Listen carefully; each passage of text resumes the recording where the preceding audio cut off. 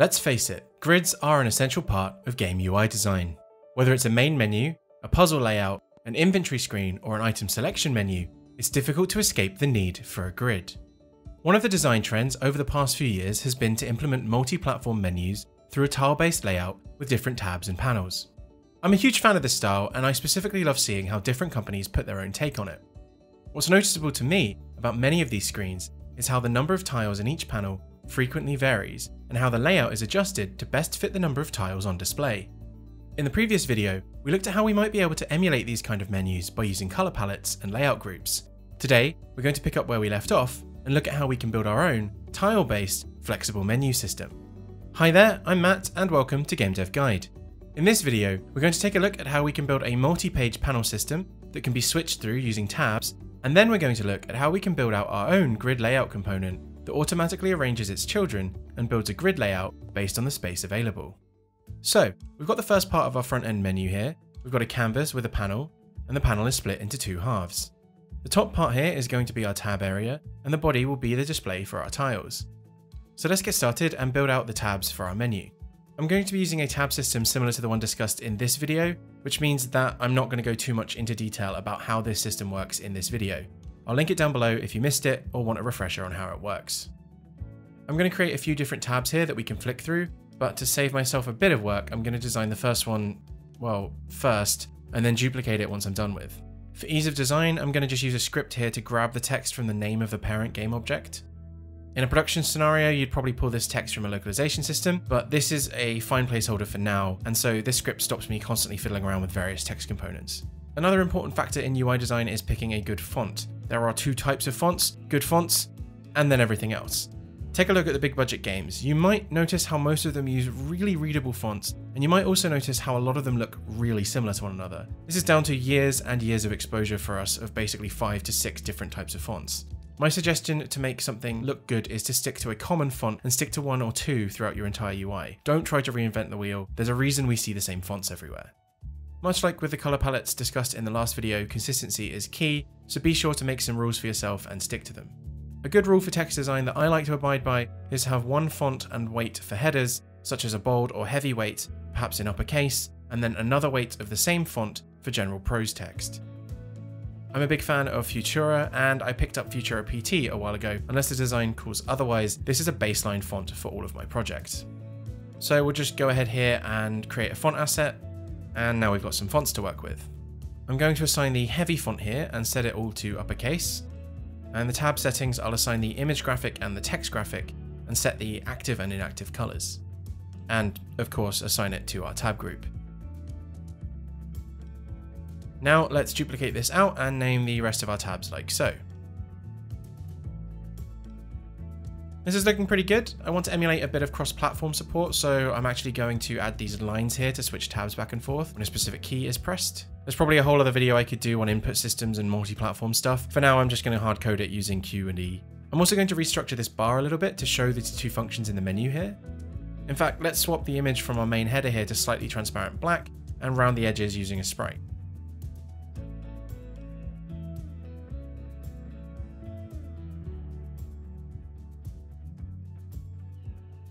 We've got our left and right in here now, so we can add a slight grey divider between our tabs by spacing them out a bit and setting the image on our parent to be grey, like so.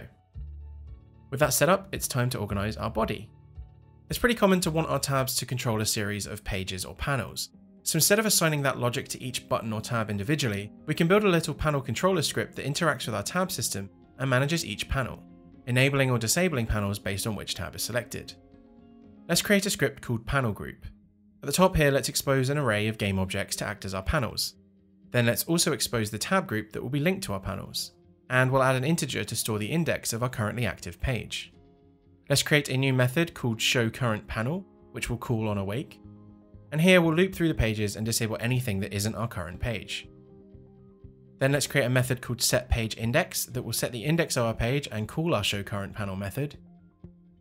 And then back in our tab group, all we need to do is make a reference to our panel group, and when a tab is selected, call our setPageIndex method. Now I just need to make some children to our panel group here.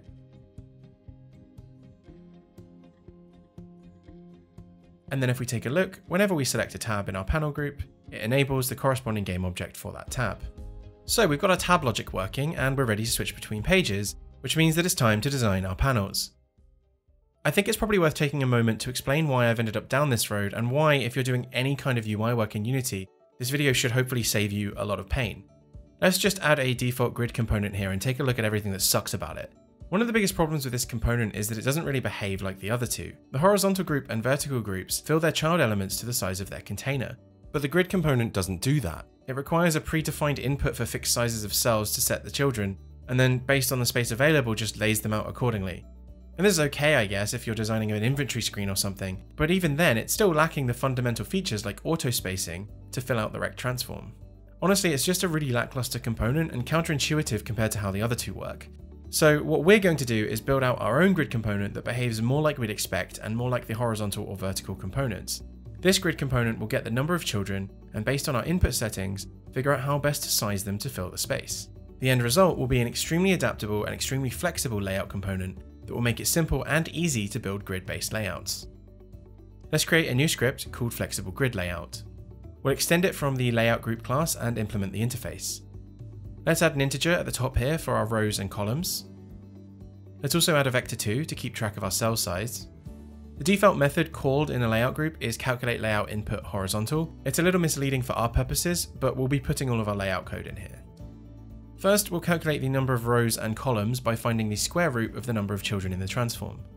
Next, we'll get the width and height of our container so we know how much space we're able to work with. And then let's define a size for each of our children based off of the info we now have. Then we'll assign these values to the X and Y position of our cell size property.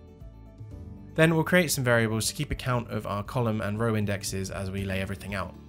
In a for loop, we'll iterate over all the children in the rect transform, and we'll find our current row index and our current column index, like so, and then get a reference to our child object. Let's create a reference to an X and Y position using the column and row counts multiplied by the width and height. And then finally, call the setChildAlongAxis method for each axis. We've now got a system that lays out a grid relative to the number of children. So this is a good start, but there's a few issues. We need to be able to add some spacing between the elements, and we also need to be able to support padding around the edges. At the top of our script, let's add a new vector 2 called spacing. Then let's add the spacing to the positioning code here. This is okay, but notice how when we add spacing to our component, we're actually just overflowing our elements here. So what we want to do is reduce the width and height of each of our cells relative to the spacing we're adding. So where we're setting our cell width and height, let's reduce both of these relative to our spacing. Now, when we add the spacing, the children remain contained within our transform. Next, we just need to add the padding. This will require a similar behavior to our spacing. If we just offset the X and Y position of our cells relative to the padding values, we'll have the same problem where we're just shifting everything across. So we need to reduce the width and height of our cells relative to the padding values too. Now we should have a basic grid layout that fits uniformly and supports both spacing and padding. Awesome. So already we've got what I would consider a more functional grid layout tool, but I think we could do a little bit more to take it that little bit further in functionality by adding a bit more flexibility for different types of layouts. Right now, we're scaling uniformly based on the number of children. We've always got the same number of columns and rows, but let's also add support to prioritize one over the other. Let's create an enum in our script called fitType and define an entry for uniform, width, and height. The idea here is that when we're uniform and setting our columns based on the square root of our grid, we often end up with a lot of empty space after a certain number of children. So by picking a priority along the width or height of the transform, we can actually make more use of the space. To do this, we just need to add a check for the current fit type, and for our height, divide the values by the rows, or for our width, divide by our number of columns. Now, if we assign our fit type in the inspector and make sure we have a non-square amount of children, our layout is much more adaptive. But oh no, dear viewer, we're not done just yet. This can still be more useful. Automatic layouts are nice, but there are obviously some screens that you're going to want to tile, but have more control over. Perhaps you want to fill the space, but you want to limit the grid to a fixed number of columns and just have the rows be generated automatically. Or perhaps you only want 2 rows and are happy implementing a horizontal scroll with your tiles overflowing. In our script, let's add 2 new entries to our fit type, fixed rows and fixed columns. Let's also create a boolean for each axis called fitX and fitY. Now we've got a few changes to make depending on these settings. Let's wrap our row and column calculations into an if statement to check that we're in one of these auto types, and then let's set the fit X and fit Y to true if any of these are enabled. Otherwise, let's check if we're in fixed rows or fixed columns mode. Then we'll just set the rows and columns accordingly. Next, we want to be able to have control over our cell size if we're in either of these new modes. So when we're designating our cell width and height to our vector, let's check if they're set to fit. If they are, we'll use the auto width and auto height layout. With that, we pretty much have an extremely multi-use layout component. If we switch into our new fixed row or fixed column count, it can even behave like the standard horizontal or vertical layout groups. With all this pretty much laid out, you might still be wondering how we'd go about splitting the layout up even more to get some variations of tile sizes, much like the menus we've looked at as reference. It's pretty common to want variation like this, as you may want to draw the players to a specific point in a menu or prioritize certain tiles over others. Originally, I thought about creating some crazy functionality to adjust individual sizes and scales based on layout elements on the children, but eventually I realized that we can actually just double down on the component. As you can see, if we just treat it like a usual layout group and nest these components, we can create more variation to the layout without any extra work. As a final touch, I've just added some tweening animations to my text and UI components here to give the menu a little bit of juice as we switch between the layouts. Overall, I'm really happy with how well this has come together. The script may or may not help you in your endeavors, but as you can see from the menu we've built, it's a hell of a lot more useful than the built-in grid component. I'm sure there's a lot more you can do with it, and I encourage you to play around with the idea to see what kind of other layout features you can add. And that's all from me for now. Let me know if this video has been helpful in the comments down below. The last video kind of blew up, and there's a hell of a lot more of you here now, so awesome, thank you, I'm glad you're enjoying the videos. That said, the stats still show me that there are 70% of you who are watching that aren't subscribed, so you know who you are and you know what to do. If you're interested in more videos from me, perhaps try checking out some of the others on screen now. But as always, thank you very much for watching, and I'll see you again next time.